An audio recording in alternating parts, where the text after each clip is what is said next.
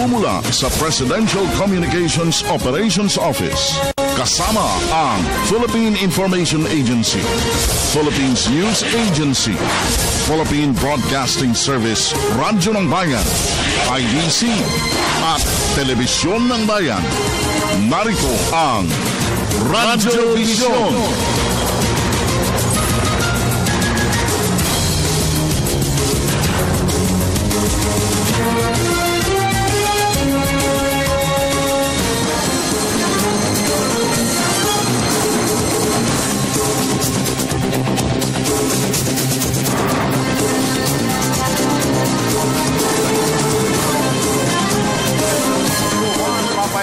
Masaganang umaga, Luzon, Visayas at Mindanao. Saan man kayo naroon, ano man ang inyong ginagawa sa mga oras na ito, samahan po ninyo kami sa isa na namang edisyon ng ating RadyoBisyon sa Media ng Bayan sa araw na ito ng Lunes, 16 de Marso 2015. At makakaagapay po natin sa ating PTV 4 Telestudio ang ating naman pong Pride and Beauty of Antipolo City, Miss Sarina Luzuegro, at ang ating the one and only one, Julius Loverboy de Zamboron. At dito naman sa ating Radyo ng Bayan Studio, ang wala pa ring kakupas-kupas, patuloy na nagniningning mula sa lungsod ng Pino, ang aking anchor lady with a mystic smile, Miss Vibs. Good Monday morning. Good Monday morning, Ka Francis. Magandang umaga po sa lahat ng taga-subaybay ng RadyoBisyon. Samahan niyo po kami sa susunod na isang oras na pag-aati ng mga pinakamaiinit na balita sa iba't ibang bahagi ng Pilipinas. Ako po ang iyong lingkod, Vivian Gulia. At ang inyong pong kaagapay, Francis Cancino, nag-aanyaya. Sama-sama tayo till 7 o'clock in the morning sa kabuuan ng ating pagtatanghal on a beautiful Monday. Kalakip na rin ang ating pagpapakawala ng mahalagang paglilingkod na pambayan, ang pagtalastas natin sa ilang mapapanahong issue, at siyempre pa mga kaibigan, ang ating hapag ng talastasan mamaya, bubuksan natin at sama-sama po tayong makikinabang sa ating mga pakakawalang talastasan na yan. At siyempre pa, Vibs? Yes, maaari po kayong mag-participate sa aming talastasan sa pamamagitan ng pag-text sa aming hotline sa 0922-358-2679. Maaari din po kayong mag-text kung mayroon kayong mga pabate o kaya naman po ay mga komento. Huwag lang kalimutan ang inyong mga pangalan at addresses, please. At siyempre pa mga kaibigan, sa lahat po ng ating mga tagapagtaguyod, tuloy-tuloy, araw-araw, sama-sama tayo. Ang inyo pong RadyoBisyon sa Media ng Bayan, masusubaybayan nyo Mondays to Fridays, 6 o'clock in the morning down to 7. At siyempre pa mga kaibigan, agapay natin ang ating People's Television Channel 4 at ang ating IBC Channel 13, maaari nyo pong panoorin mamayang alas 12 ng tanghali ang delayed telecast, at maaari nyo rin po kaming panoorin online sa www.ptv.ph. Okay, tuloy-tuloy na tayo. 5 minuto, 35 segundo makalipas ang alas 6. Vibs, mamaya kukwentuhan mo kami ng tungkol sa mga pinakauling kaganapan dyan sa Baguio City, sa pagdalo mo sa graduation, commencement. 110th commencement exercises ng Philippine Military Academy. Congratulations sa lahat ng graduates. Okay, so tuloy-tuloy na tayo, Vibs. Okay, silipin muna natin ang lagay ng ating mga pangunahing kalsada dito sa Metro Manila mula sa ating kasamang si Julius de Zamboron. Julius, magandang umaga. Good. Magandang umaga, Vivian and Francis. Magandang umaga, Pilipinas and Metro Manila. O mag-inat-inat na, gising-gising, humigop ng mainit na kape at atin na pong silipin ang pinakuling lagay ng mga pangunahing kalsada sa tulong ng MMDA Traffic Metro Base. Unahin po natin ang bahagi po ng EDSA Pituazon sa lungsod po ng Quezon. Sa mga sandali pong ito, talagang simulan ang Lunes ng umaga ng good vibes dahil yung ating pong southbound lane ay nagiging maluwag pa naman po hanggang sa mga oras na ito ang daloy na ating mga sasakyan, lalo na po yung mga patungo po ng area ng White Plains, Connecticut. Pero yung mga sasakyan pong galing ng area po ng White Plains o kaya po sa mismong area ng southern part of Metro Manila, patungo kayo ng area ng North Avenue at ng Muñoz, gayon din yung ating service road ay nagiging maluwag na maluwag ang daloy ng ating mga sasakyan. Lipat tayo ngayon sa bahagi ng EDSA Magallanes sa mga kababayan po nating mayroong susunduin. Diyan po sa may bahagi po ng Ninoy Aquino International Airport o kaya po yung mga sasakay sa may bahagi po ng MRT Line 3 Top Avenue Station. Magiging maluwag pa naman po ang daloy na ating mga sasakyan sa gawing southbound lane. Yun naman po mga sasakyan galing po ng area po ng tramo o kaya dito sa may area po pala ng NAIA Terminals 1, 2, and 3 o kaya ng South Luzon Expressway. Patungo kayo ng area ng Ayala o kaya ng Orense. May kaunti po lamang pag-ipo na po yung mga sasakyan natin dahil hanggang mamaya pong alas 7 yan ng umaga ay asahan nyo na po yung talagang rush hour o yung talagang bulto ng mga sasakyang nagdaraan sa bahagi ng EDSA.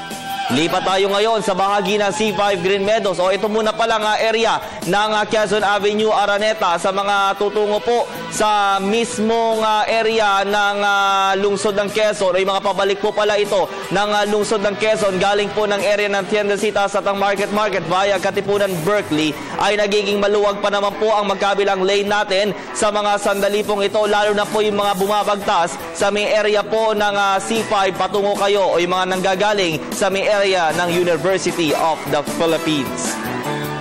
Panghuli na lamang natin, lungsod ng Maynila, dyan po sa may area ng Quirino Grandstand sa mga sasakyan pong nanggagaling sa may Roas Boulevard partikular sa may Andas Circle, Intramuros at ang Manila City Hall. Patungo kayo ng area ng Sukat, Parañaque. Nagiging maluwag pa naman hanggang sa mga sandali pong ito ang daloy na ating mga sasakyan. Gayun din po, yung mga galing po ng area ng southern part of Metro Manila. At kung mga sa estudyante natin, papasok na po sa kanikila ng mga eskwela, ang northbound lane ay nananatiling maluwag. Napakagandang araw po ng Lunes, pero syempre meron tayong ipinapatupad ang number coding scheme number 1 and 2. Iwas po lamang kayo sa lungsod ng Las Piñas at ang Makati dahil whole day ang kanilang pagpapatupad nito. At syempre, meron po tayong window hours na magsisimula po mamayang alas 10 ng umaga at magtatapos ng alas 3 ng hapon. Yan po muna ang pinakauling sitwasyon ng trapiko sa Metro Manila, hatid ng MMDA Traffic Metro Base o mag-inat-inat na para maging maganda ang Lunes ng umaga. Ako po ang inyong lingkod, Julius de Samburon para sa RadyoBisyon ng Media ng Bayan. Maraming salamat, Julius de Samburon. 9 minutos, 39 segundos. Makalipas ang alas 6, Vips. Buksan mo lang saglit ang ating message center. Happy viewing to Buagas family, to Inday Buagas, Angie, Sam Buagas, and likewise to Zairos Kabangkala from Eli Hentalian, Barangay Limarayon, Calbayog City, Samar. Good morning, Ka Francis. Pakibati naman kami dito sa Naval Biliran na laging nakikinig at nanonood sa inyo. Ed po ng Naval Biliran. Happy viewing po. Okay, may sarili bang batas sa Makati? Tanong ni Edna ng Caloocan City. Okay, happy birthday kay Roberto Victoria. 91 years old, celebrating his birthday today. Pagbati mula kay Dory Japeco at sa mga nagmamahal kay Mr. Roberto Victoria ng Tondo, Manila. Aba, happy birthday. 91 years old na. Wow. Naku. Happy birthday po sa inyo. Birthday. Okay. So, Vips? Yes, narito na ang unang bulusok ng ating mga tampok na balita.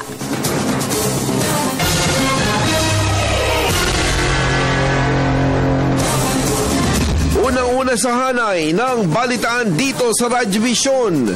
Pangulong Aquino, pinangunahan ng graduation rites ng 172 kadete ng Philippine Military Academy Sinaglahi Class of 2015 sa Baguio City. Pangulo, hinikayat ang mga bagong opisyal ng hukbong sandatahan ng Pilipinas at ang sambayan ng Pilipino na makibahagi sa pagsulong ng pagbabago sa bansa.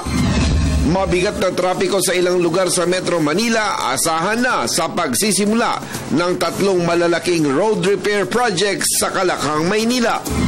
National Disaster Risk Reduction and Management Council naglabas ng alerto dahil sa banta ng Bagyong Bavi na maaring pumasok sa bansa bukas.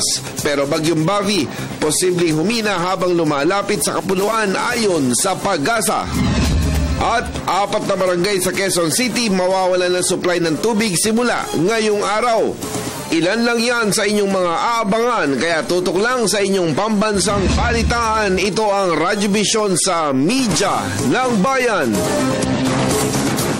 Magandang umaga bansang Pilipinas. Narito na po ang mga maiinit na balitang nakalap ng media ng bayan. Una sa ating mga balita, hinamon nga po ni Pangulong Aquino ang mga miyembro ng Philippine Military Academy Class of 2015 na panindigan ng pagkilala sa kanilang mga sarili bilang sinaglahi o sundalong may angking galing at lakas handang ipaglaban ang bayan.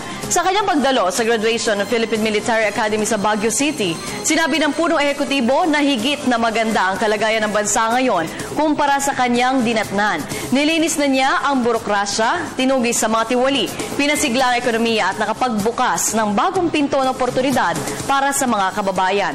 Pagmamahal naman sa Diyos, bayan at pamilya, inialay ni Army 2nd Lieutenant R.W. Martinez ang kanyang pagtatapos sa PMA bilang number 1 sa sinaglahi class of 2015.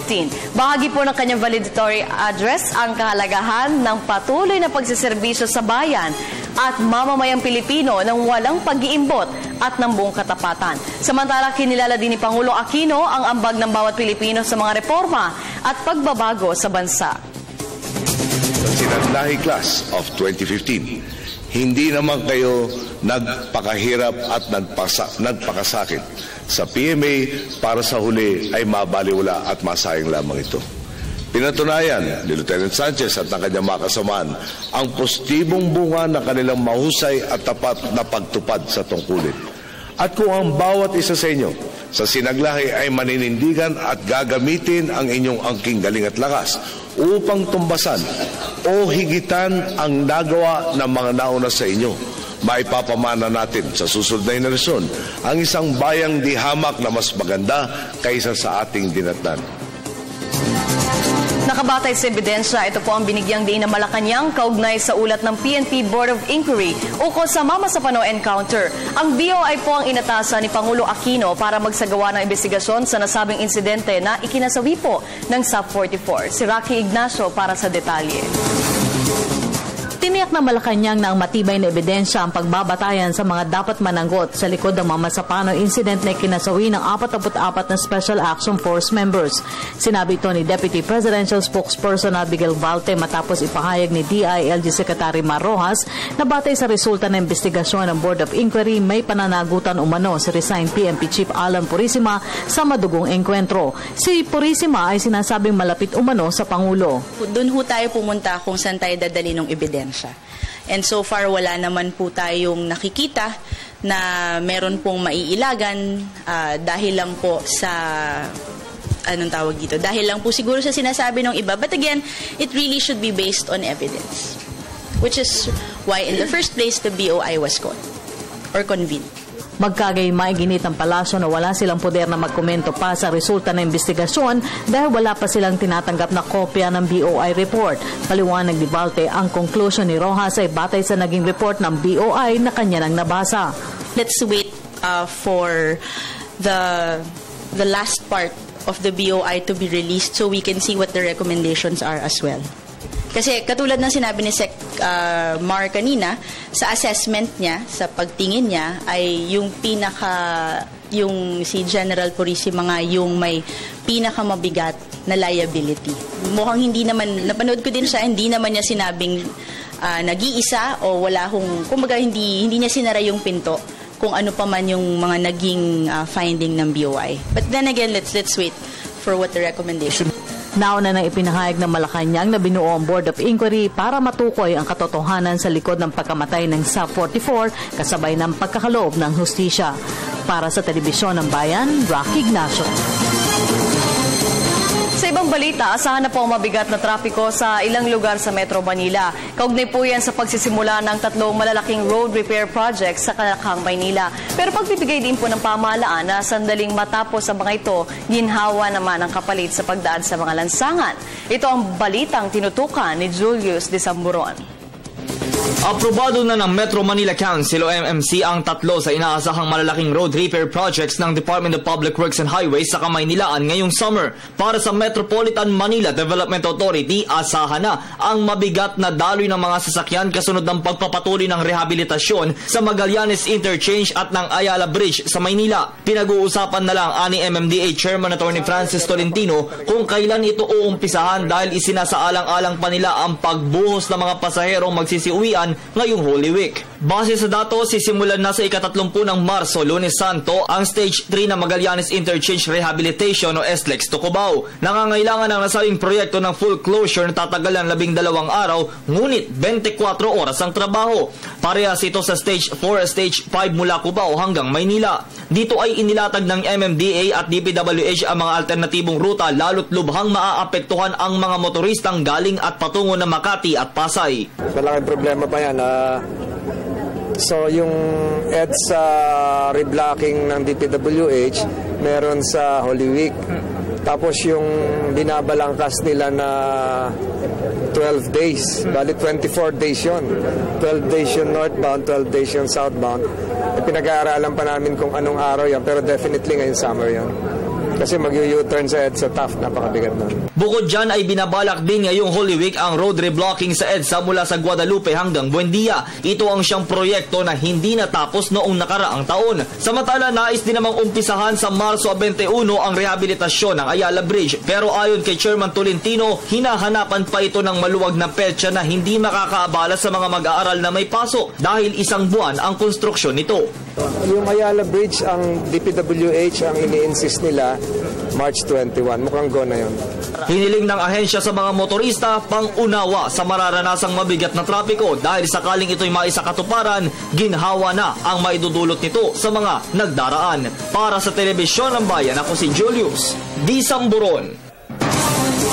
Naglabas naman po na inisyal na alerto ang National Disaster Risk Reduction and Management Council dahil sa banta ng bagyong Bavi na maaaring pumasok sa bansa. Kabilang sa inalerto ng NDRRMC ang kanilang mga lokal na tanggapan at mga residente ng lugar na maaaring tamaan ng bagyo.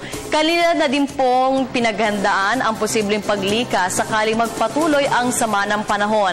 Maging ang Department of Social Welfare and Development ay naghahanda na rin para mag-reposition ng kanilang mga ipapamahaging tulong sa mga maapektuhan ng bagyo. Sa pinakauling datos mula sa Pag-asa, inaasahang papasok ang bagyong Bavi sa Philippine Area of Responsibility bukas, araw ng Martes, ngunit may posibilidad po itong humina habang lumalapit ito sa kapuluan. Binigyan ng MMDA ang kanilang mga traffic constables at street sweepers ng 30 minutong pahinga laban sa epekto ng matinding sikat ng araw. Ito'y upang mailayo sila sa anumang panganib na dala ng heat stroke. Nagbabalik si Julius D. Samburon. Gaano nga ba kahirap magbando ng trapiko sa Kamaynilaan lalo't bilad ang ating mga traffic constable sa matinding sikat ng araw?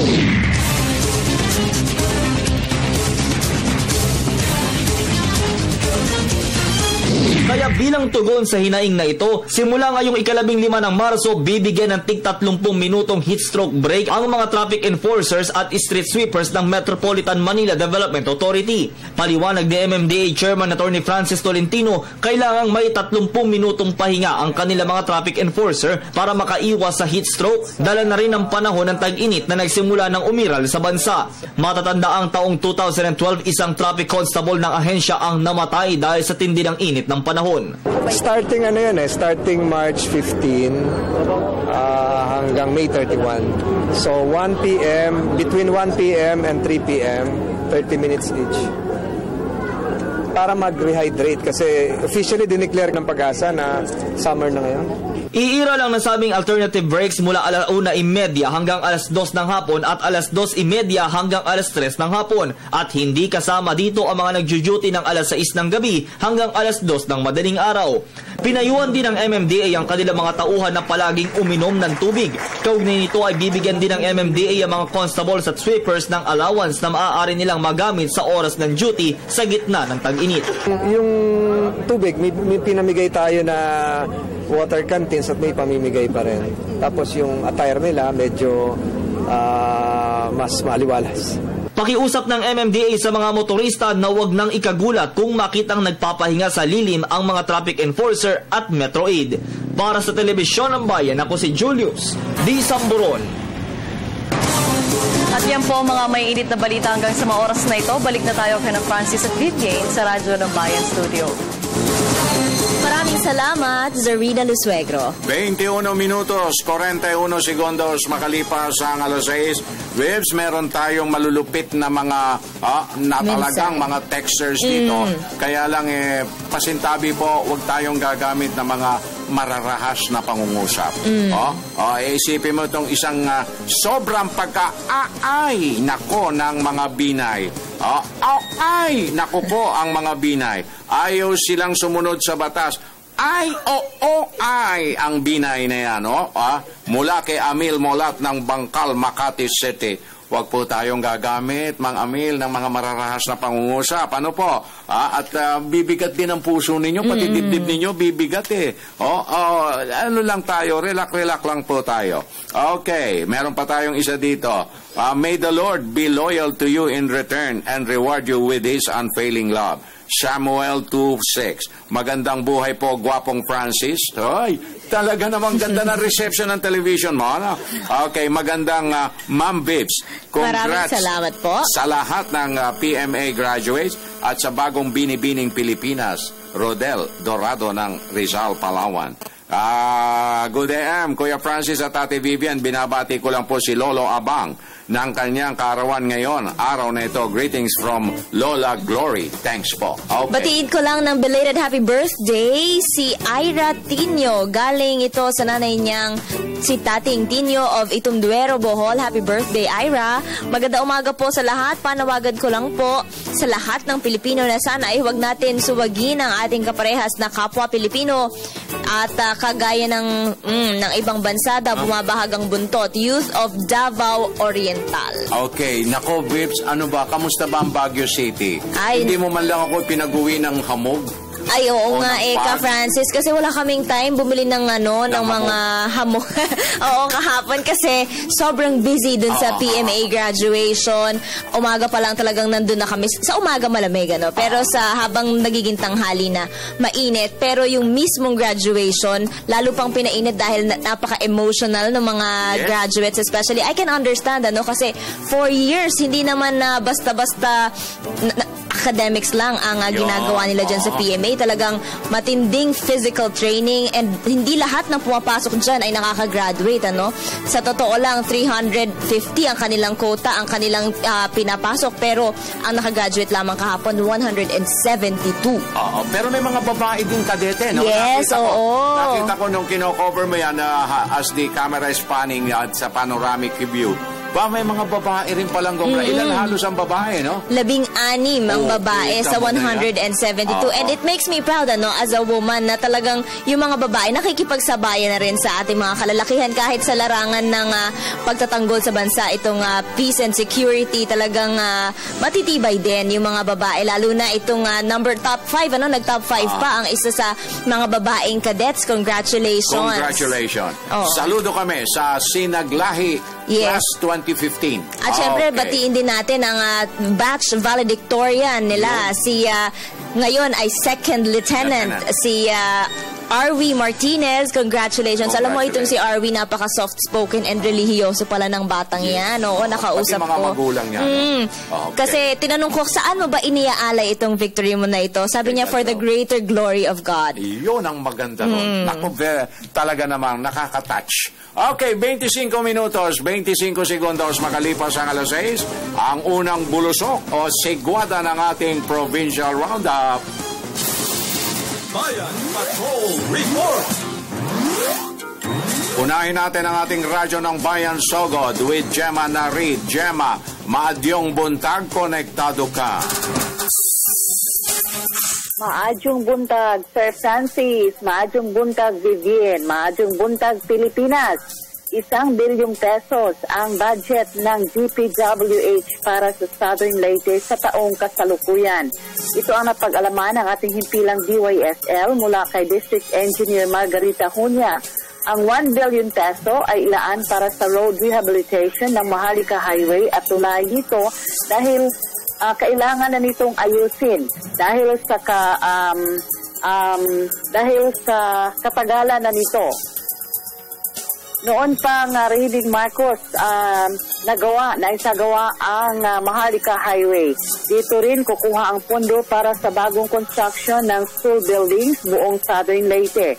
Ayon sa DPWH Southern Leyte Engineering District, ipinatutupad din nila ngayon ang no-build zone sa buong lalawigan kung saan ang 40 meters from shorelines ay hindi na dapat isasagawa ang structures o magsasagawa ng bahay ang sinuman. Para sa RadyoBisyon, Gemma Destiza Narit, DYSL Radyo ng Bayan, Sogod Southern Leyte, Media ng Bayan. Thank you very much, Gemma Narit. Dumako naman tayo sa Davao. Nariyan ang ating kasamang si Peng Alinio. Peng, maayong buntag. Konektado ka. Maayong buntag. Malipayong araw ng Davao at 2 araw ang holiday dito simula ngayon hanggang bukas dahil sa selebrasyon ng ika-78 araw ng Davao City. Etiko, mito at alamat sa contest nakakasana sa Davao Region. Umarangkada na ang bayaning bayan at ito ay isang proyekto para sa ating mga katutubong etiko, myth at legends ng National Commission for Culture and the Arts, NCCA, na inilusad na sa Davao para bigyan larawan ang mga bayaning lokal ng mga Pilipino mula sa iba't ibang regional na lugar sa nasabing proyekto. Ayon kay Dr. Galileo Zapra, Consultant for Literature for the Bayaning Bayan Project, sa ginanap na press conference na ang kinilala nila ang 26 na characters mula sa 14 folk literatures mula sa iba't ibang rehiyon, kabilang ang characters mula sa Darangen at Hudhud, 2 sa 19 na Asian masterpieces of the oral and intangible heritage of humanity na nakalista sa United Nations Educational, Scientific, Cultural Organization o UNESCO. Sinabi ni Sapra, ang mga bayaning bayan contest ay bukas para sa mga Filipino artists na nag-iedad mula 18 pataas at ang mananalo ay maaaring makatanggap ng 30,000 piso at tropeo. Para sa RadyoBisyon, Peng Alinio ng Davao City, Media ng Bayan. Maraming salamat, Peng Alinio. Puntahan na natin ang Radyo ng Bayan Butuan with Malu Apego. Malu, maadyaw nga hinaat, konektado ka. Maadyaw nga hinaat isa, kasama ang Francis. Aabot sa 60 milyong pisong halaga ng Cacao Development Project ang nakataktang ipatupad dito sa lungsod ng Butuan sa taong ito. At kung ganap nang maipatupad, aabot naman sa 1,000 mga magsasaka ang inaasahang mabibigay o mabibiyayaan sa nasabing programa kung saan bawat magsasaka kailangan may 1 ektaryang lupa. Sa nasabing programa, bawat magsasaka ay pauutangin ng 60,000 piso mula sa 60 million pesos at ito ay kanyang maaring bayaran sa 7 taon. Ayon kay Engineer Pierre Anthony Hoven ng Vision Alliance Circle ng pamahalang lungsod ng Butuan, inaasahan sa 2 taon pa lamang mula nang magtanim ng kakao, kikita na ang magsasaka at sa 3 taon, ito ay kikita na ng hanggang 80,000 piso bawat ektarya. Napag-alamang ding may handang buyer na o market ang aanihing mga kakao sa Kennemer Foods Corporation. Ang pagtatanim ng kakao ay bahagi ng katuparan ng Butuan City na maging Model Forest-Based Economy by year 2020. Para sa RadyoBisyon, mula sa DXBN Radyo ng Bayan Butuan, Malu Pizarro Apego, Media ng Bayan. Thank you very much, Malu Apego. Bears! Yes, dumako naman tayo ng, alamin na natin ang lagay ng ating panahon para sa araw na ito mula sa ating kasamang si April Enerio. April, magandang umaga. Good morning. Magandang umaga, Pilipinas. Sa ating mga viewers at listeners, narito na po ang latest sa ating panahon. Patuloy na binabantayan ng pag-asa itong bagyo nasa labas ng Philippine Area of Responsibility. With international name Bavi, huli po ito namataan sa line 2,100 kilometers silangan po yan ng Bicol Region. Taglay nito ngayon ang lakas ng hangin na 75 kilometers per hour malapit sa gitna at pagbugsong umaabot na 90 kilometers per hour. Kasalukuyang kumikilos ng bagyo pa west-southwest sa bilis na 35 kilometers per hour. Kapag napanatili po ng bagyo ang current speed and direction, inaasahan papasok ito ng PAR bukas ng umaga kung kailan bibigyan ito ng lokal na pangalang Betty. Ayon kay Pag-asa Weather Forecaster Manny Mendoza, sa oras na pumasok ito ng PAR, babagal ang pagkilos na naturang bagyo at mas mataas ang chance na ito'y humina into tropical depression category bago malusaw sa mga susunod na araw. Continuous monitoring po tayo sa bagyo kaya tutok lamang sa Panahon TV updates. Samantala, ngayong Lunes, makakaranas po na mainit at maalinsangang panahon ang buong bansa. Dahil po yan sa pag-iral na ridge of high pressure area na umaabot ngayon dito sa may Hilagan, Luzon. Ating paalala, magdala po ng payong binapanangga sa init ng araw o posibleng pag-uulan. At yan ang latest mula dito sa Pag-asa. Para sa RadyoBisyon, ako po ang inyong weather girl, April Enerio, Media ng Bayan. April Enerio. 32 minutos na 22 segundos makalipas ang alas 6, Beth. Yes, narito na ang palitan ng piso kontra dolyar at iba pang foreign currencies hatid po sa atin ng Bangko Sentral ng Pilipinas. Kada US dollar po ay nagkakahalaga ng 44 pesos and 27 centavos. Kada Japan yen ay nagkakahalaga ng 0.37 pesos o 0.37 centavos. Kada UK pound ay nagkakahalaga ng 65 pesos and 96 centavos. Kada real ay may halagang 11 pesos and 80 centavos. Kada euro ay may halagang 47 pesos and 10 centavos. At kada Canadian dollar ay nagkakahalaga ng 34 pesos and 89 centavos. Hatid po sa atin yan ng Bangko Sentral ng Pilipinas. Thank you very much at paraanin muna natin ang ilang paalala mula sa inyong himpilan.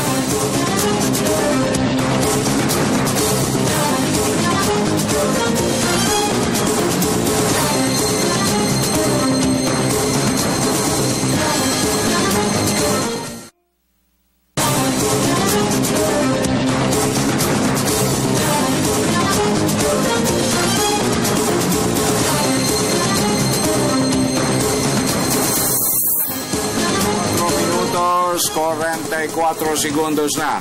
Makalipas ang alas 6, Bebs. Yes, good morning, Sir Francis and Ma'am Vivian. I just want to correct the notion that Pinoy has broken the chain of command. No, my friend, there is no chain of command in the PNP, only in the Armed Forces of the Philippines. More power to your program. May God bless Sir Francis and Miss Vivian mula kay Michael Angelo Bendiha ng Barangay Dakak, Dapitan City. Good day and pakibati po si Danny Calesa, greeting from cousin of Tinambakan District, Calbayog City. Ika-23 taon po ngayon ng araw ng kamatayan ni Venerable Aloysius Schwartz, founder ng Sisters of Mary at Brother of Christ. Mula po ito kay Junjun Kalong, alumnus ng PRO ng Calbayog City chapter ng Sisters of Mary School. Meron din tayo ditong texter na galit sa political dynasties. Ka Francis, yan ay si Jolina ng Paranaque. And of course, babatiin ko ng happy birthday ngayong araw. Nagsa-celebrate si Tito Ferdy de la Cruz dyan sa Balibag, Bulacan. Happy birthday po. Happy birthday, Tito Ferdy. Paramdam ka naman.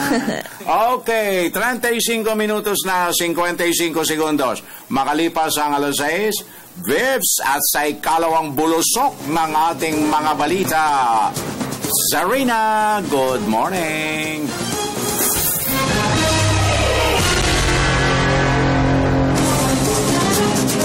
Maraming salamat, Francis and Vivian. Narito na nga po ang karagdagang maiinit na balita ngayong araw. Muling tiniyak ng pamahalaan ang pagsisikap na itaguyod ang maunlad na ekonomiya ng bansa. Ayon po kay Presidential Communications Secretary Sunny Coloma, sa ilalim ng mabuting pamahala ng Administrasyong Aquino ay nakamit ng bansa ang magandang trade balance kung saan nabawasan ang imports at lumakas naman po ang exports na isa sa mga simbolo ng matatag na ekonomiya. Bukod dito, malaki rin ang ibinaba ng trade deficit ng bansa na umabot na lamang po sa $68 million noong 2014 mula sa dating $485 million noong 2013. Inaasahan din ang paglago ng gross domestic product ng Pilipinas ng higit sa 8% kung mananatiling mababa ang presyo ng mga produktong petrolyo sa pandaigdigang merkado. Mawawala naman po ng supply ng tubig ang 4 na barangay sa Quezon City ngayong alas 10 ng gabi hanggang alas 8 bukas ng umaga. Kabilang po sa mga saklaw ng 10 oras na water interruption ang barangay Batasan Hills, Commonwealth, Holy Spirit at Payatas. Ayon sa Maynilad, ito'y dahil sa sisimulan nilang Service Improvement Project.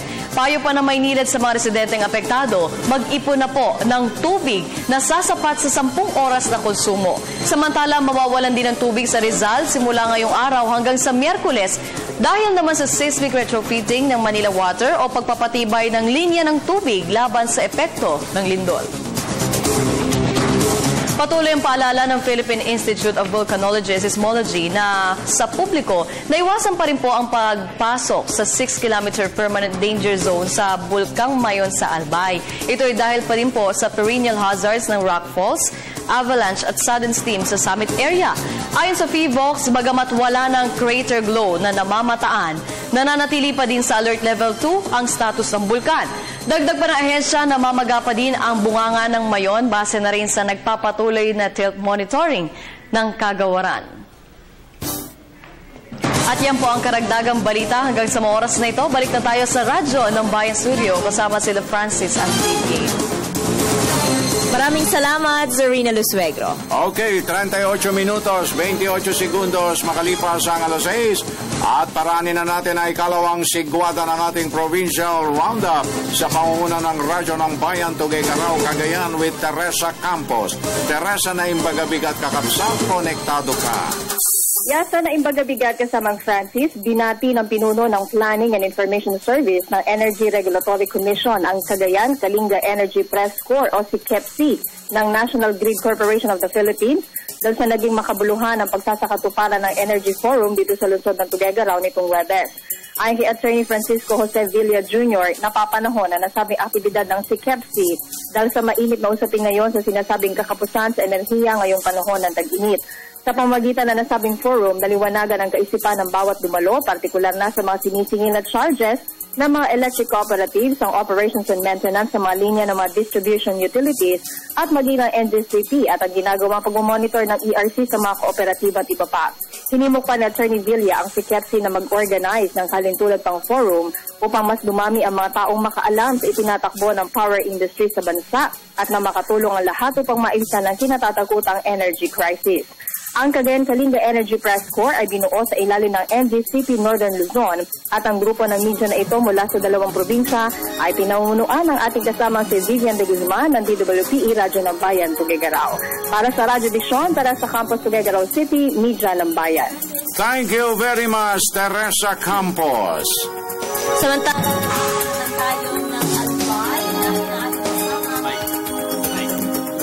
Samantala, dumako naman tayo ng Albay. Narin ang ating kasamang si Nancy Mediavillo. Nancy, Diyos marahay na aga, konektado ka. Yan, salamat. Kasamang Vivian and kasamang Francis, Diyos marahay na aga. Mahigit sa 8,000 katao ang dumagsa sa simula ng palarong Bicol 2015 sa Freedom Sports Complex. Pili Camarines kahapon. Ito ang naging conservative estimate ng DepEd Bicol sa mga taong dumalo sa pagbubukas ng palaro. Ito ay magtatapos sa Marso 21. Si Undersecretary Mario A. Diriquito Yusek for Partnership and External Linkages ng Departamento ang naging panauhing pandangal at tagapagsalita. Dumalo din ang mga pinuno ng bawat delegasyon gaya ng gobernador, mayor at congressmen. Mula sa 13 division ang kalahok sa kompetisyon, 7 lungsod at 6 na mga lalawigan. Sa mga probinsya ay pinangunahan ng Albay bilang defending champion sa ikatlong pagkakataon. Ang host province, Camarines Sur, Camarines Norte, Sorsogon, mga islang probinsya ng Masbate at Catanduanes. Sa mga lungsod, Naga, Iriga, Legazpi, Ligao, Tabaco, Sorsogon at Masbate. Kanyang sinabing kabuang 21 laro ang paglalabanan ng mga atleta. Sinabi ni DepEd Bicol Administrative Officer Jose Bonto, umangat ang performance ng delegasyon ng Bicol sa palarong pambansa 2014 na ginawa sa lalawigan ng Laguna. Mula sa palagiang number 13, 14 at 15 sa overall standing. Nakuha nito ang number 9 at number 10 sa kabuuan sa katatapos na palarong pambansa. Anya ito ay patunay lamang na lumalakas ang Bicol sa larangan ng palakasan. Para sa RadyoBisyon, Nancy Mediavillo, lalawigan ng Albay, Media ng Bayan. Maraming salamat, Nancy Mediavillo. Okay, puntahan natin ang ating Radyo ng Bayan, Tayug, Pangasinan with Grace Aquar. Grace, na imbagabigat, konektado ka.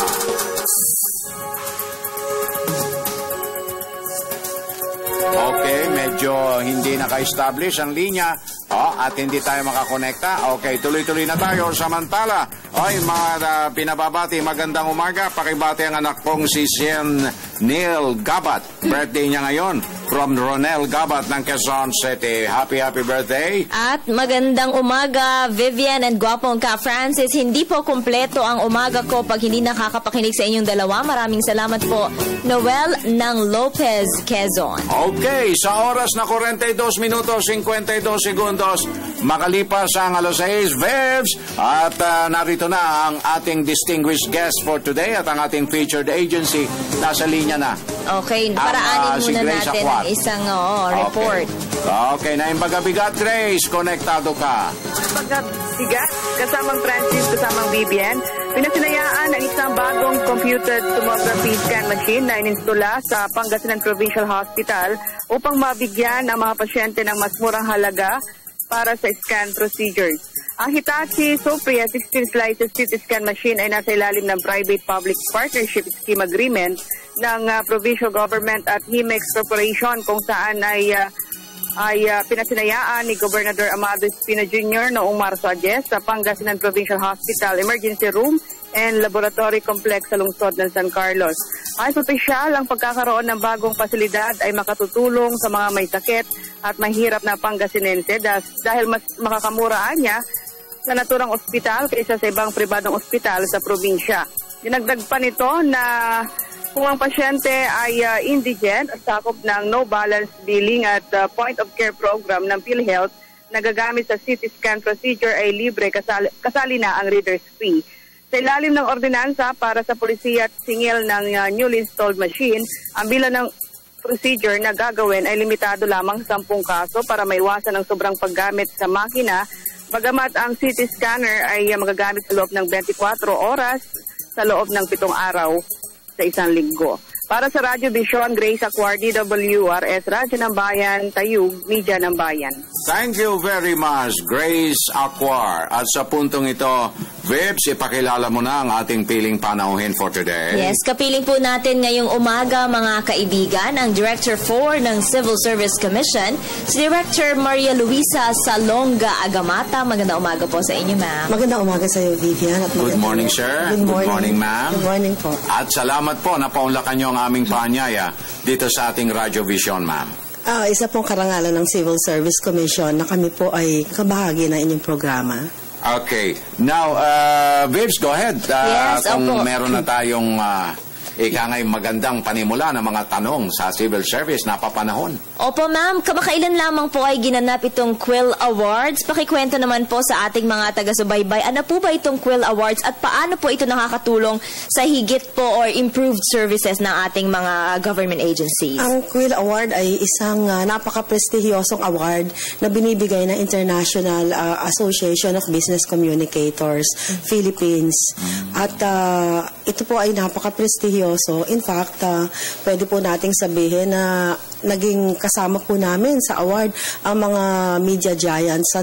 At ito po ay binigay sa Civil Service Commission sapagkat napakahusay po ng customer strategies, communication strategies for customer relations ng contact center ng bayan o sumbungan ng bayan.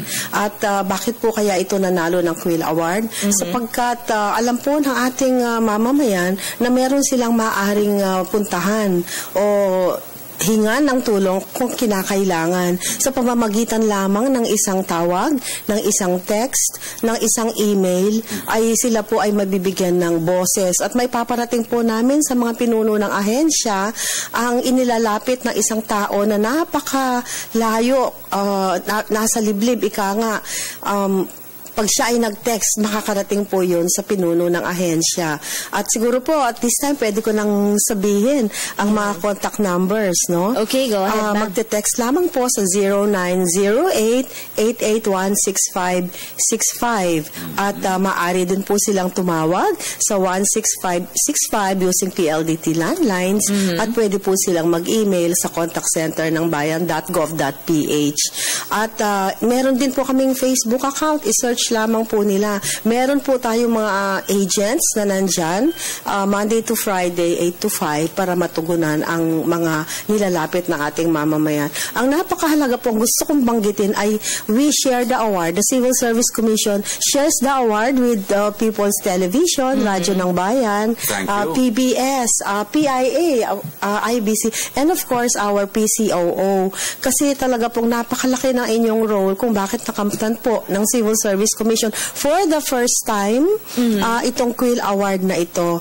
At maaari ko pong sabihin na for 2014, ang CSC is the only national government agency at constitutional body na nakatanggap nitong very prestigious award na ito. Congratulations! Salamat po. Talaga naman, first time, Vivian, isipin mo, ngayon lang, samantalang ito pong Quill Awards na ito, hindi basta-basta na ipagkakaloob sa kanino mang mga government agencies o sa anumang mga constitutional bodies dito sa ating bansa. Tama po, at talaga namang tulong-tulong po tayo. Kaya po ang ating publiko pinagtitiwalaan ang contact center ng bayan, ng Civil Service Commission. Marami po tayong partner agencies dito. Well, itong mga binigay niyong mga contact numbers na ito para sa kapakanan ng mga taong gustong magsumbong, magparating ng mga concerns, kaugnay ng hindi nila magandang naranasan marahil sa kanilang pakikipagtransaksyon in any government agencies, local or national level. Hindi po ba? Tama po yun. Pero ang kakaiba po, gusto ko lang, excited ako idagdag, ay the way we treat a complaint. Okay. Nagigi po itong commendation, nagigi itong magandang inspirasyon, sapagkat ina-highlight po natin yung magandang ginawa ng government agency. Ang dami po namin magagandang ehemplo at madaming mga commendations na pinupuri ang ating mga frontliners na akala nila nung una ay negative. Pero yun lamang kung sila po ay talagang titignan yung mandato ng opisina, anong mga requirements, kung ang ating customer mismo ay susunod dun sa mga requirements, ay napakaganda palang serbisyong maaring maibigay. Bago ko po ituloy yung aking katanungan, nagpapatid po ng magandang umaga ang aming pong butihing Director Tito G. Cruz sa inyo. Good morning po, Direct. Okay. Now, Duduk, yung pong meron kayong mga isinet up na effective mechanism, Madam Director, para mahimay ninyong mabuti yung mga complaints, yung mga reklamong yan, na talaga naman pong masasabi nating lehitimo at hindi lamang panghaharas. Opo, at pinagkakatiwalaan po natin ng publiko na yung inilalapit nila talaga ay legitimate. Yun. Opo. At kaya naman ang ating pamahalaan, lalo na yung frontline services, frontline heavy agencies, talaga namang seryosong nag-aaksyon. Director Luisa, can you please tell us po, ano po ba yung prosesong pinagdadaanan ng complaints? Halimbawa po, ang isa po bang nag-complaint ay dapat nandoon, subaybayan itong prosesong ito para magkaroon ng progress? Or kailangan lamang ipaalam sa inyong tanggapan at kayo na po ang bahala? Pag natanggap po namin ng text, yan ay tinatanggap ng generalist agent at ito ay nilalag sa isang CRM, Customer Relationship Management System. May software po tayong ginagamit at sinasagot nila yung katanungan sapagkat meron tayong knowledge base na hitik sa information. Kung ito po ay kailangang elevate sa specialist agents sa iba't ibang ahensya, yan po ay ginagawa natin. At ang contact center ng bayan po ay nasa hub po ng Civil Service Commission. Ako po mismo, nakikita ko sila at nasusupervise. At nandyan po ang backroom operations at umaaksyon din po ang iba't ibang mga rehiyon ng Civil Service Commission. At marami po tayong field offices, almost 100. At lahat po yan, sinusubaybayan yung mga transaksyon at kino-close lamang po kapag ito ay resolved na at masaya na po ang ating client. So, meron po tayong level na ganun. Customer satisfaction dapat na-achieve. Ayun. Pero, maganda yung binanggit ni Director Agamata kanina na yung kung meron mang complaint, legitimate complaint, particular sa isang ahensya ng gobyerno o sa isang namumuno, hindi mangangahulugan na isang malaking kasiraan yan para sa naturang ahensya o para sa pinuno ng ahensya. Bagamat siguro nagagawa ng paraan kung paano nabibigyan ng katugunan na in fairness to the agency na hindi naman malaking kasiraan para sa kanila, Director Agamata. And it becomes an opportunity for the agency to improve their systems and processes sapagkat we give premium to feedback. Yan po ang napakahalaga. At saka alam mo kasi hindi naman din naaalis natin, Director Agamata, na meron mga pagkakataon na talagang yung mga nasa frontline na yan, Siyempre, tao rin yan na may kahinaan, tao rin yan na kuminsan dumarating yung pagkakataon na hindi maganda ang isang umaga sa kanila, hindi naman mangangahulugan yun na talagang hindi na sila karapat-dapat sa kanilang mga trabaho o tungkulin. At systems and processes din po ang dagdag na usapin dito maliban dun sa frontliner mismo sapagkat sa pamamagitan, alam nyo, nakatanggap tayo kunyari ng complaint or feedback, Pagkatapos, yung ahensya in-action nito, eto maganda, nag-provide ng additional budget, additional people to make the processes and the services more expedient or more speedy, more efficient, if not effective. Actually, more effective. Kaya po, ang laki ng impact sapagkat kung titingnan mo, itong feedback ay nagiging tulong upang maayos ng ahensya yung kanyang serbisyo based doon sa tingin ng customer without actually violating the law and the regulations. In fact, nai-improve pa nga itong mga polisiya at mga sistema. Ma'am, ito pong Quill Awards ay talaga naman pong expression or indication somehow ng tagumpay po ng efforts ng Civil Service Commission at ng inyo pong mga agencies na katulong. Pero in more concrete terms po, can you please update us, for example, sa tagumpay po natin laban sa red tape, sa mga fixers, etc.? Yan po, ang Anti-Red Tape Act of 2007 ay napakaganda na po ng narating sapagkat lahat po ng ahensya ng ating pamahalaan ay talagang fully aware na at ganoon din ang mga customers o transacting public. Alam po nating lahat na dapat masunod ang non-noon break policy. 12 to 1 dapat po bukas. Bukas pa rin. Yes. At nandyan po nagpo-provide ng frontline service. At yung pong kalidad dapat hindi nababago. Nandyan pa rin yung kalidad, yung pagngiti, magalang, maepektibo at mabilis na serbisyo. Dapat po hindi yan nawawala. At ang masasabi po natin, I can say 98% of government agencies talagang bukas po sila between 12 to 1, yung frontline services natin. Very effective po yung pag-conduct din ng report card survey nationwide. So, nandyan po ang CSC. Nagpapadala kami ng mga validators upang tingnan kung nasusunod po yung provisions ng Anti-Red Tape Act. At nakita po natin na talaga namang malayo na po ang narating.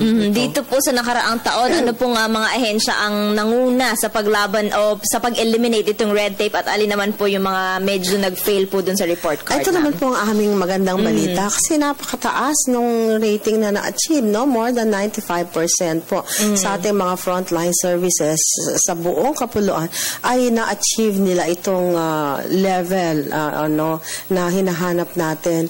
So, ang inihiling lamang po natin sa ating publiko ay patuloy silang mag-cooperate. Una-una, dapat alam nila yung mga requirements bago sila pumunta sa ahensya. Pagkatapos, dapat po, kung sila naman marunong mag-computer, tingnan muna nila online kung ano yung mga kinakailangan nilang dalhin, kinakailangan gawin, at saan sila pupunta para hindi po sila maligaw. So, kapag ito ginawa nila, nag-cooperate sila, talaga naman pong ang ahensya ay nandyan naman handa para ibigay ang kanilang kinakailangan. Okay. Madam Director at Vivian, meron tayong isang inquiry dito. Mula sa ating texters, good morning. Ask ko lang po, totoo po ba na pagtapos na ang 3 termino ng isang barangay official, pwede nang maging civil service eligible? Claro Francisco po ng IBC Channel 6 at DYMP Radyo ng Bayan, Palo, Leyte. Meron po tayong mga tinatawag na